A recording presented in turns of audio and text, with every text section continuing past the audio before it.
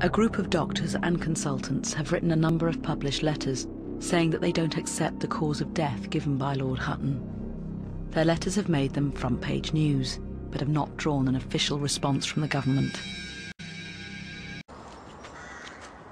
Officially, David Kelly's death was not only caused by hemorrhaging from a wrist wound. Lord Hutton says that an overdose of the painkiller Co-Proxamol probably also played a part. Packaging found with the body meant that up to 29 Co-Proxamol tablets were available to Dr. Kelly. But the toxicologist who gave evidence to the Hutton inquiry could not be definitive about how many tablets were taken. Tests he carried out suggested it was an overdose, that Dr. Kelly had 10 times more than a normal medical dose of Co-Proxamol. But he also said that Dr. Kelly had less than is usually fatal.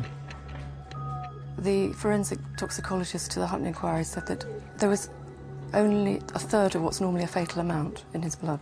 That's an area which does need proper exploration by people who have expertise in toxicology, and that could only be done at an inquest.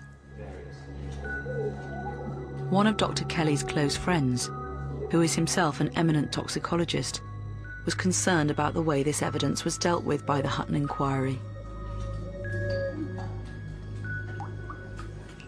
Well, if I comment on the toxicology, which is the assessment of the drugs that were present in David, I thought it was incredibly superficial.